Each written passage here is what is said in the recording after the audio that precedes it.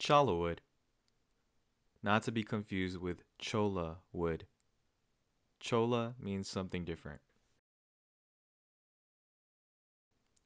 I know exactly what you're thinking.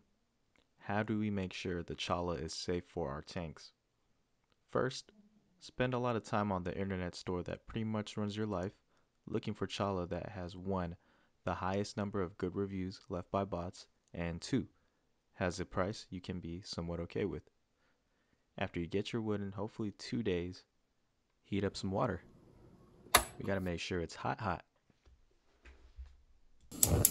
Alright, next thing we're gonna do is we're going to boil the cholla. You don't need to use the mind controlling internet kettle like me, but I think it just makes it a little bit faster when boiling the cholla.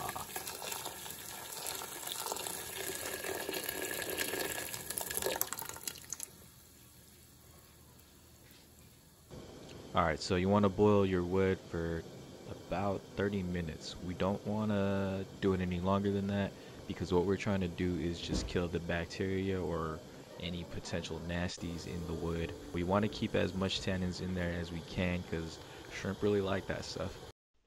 This is what we got 30 minutes later.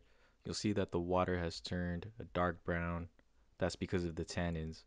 You don't want to drink this water. It might be tempting, but do not drink this water. This is like a forbidden tea.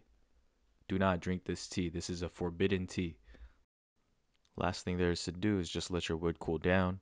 I let it cool down in that same forbidden tea, and I put in a splash of dechlorinator. I use API stress coat just so my shrimps don't be stressed out and stuff. But yeah, when it's all cooled down, drop it into your tank and just watch your shrimps enjoy it. All right.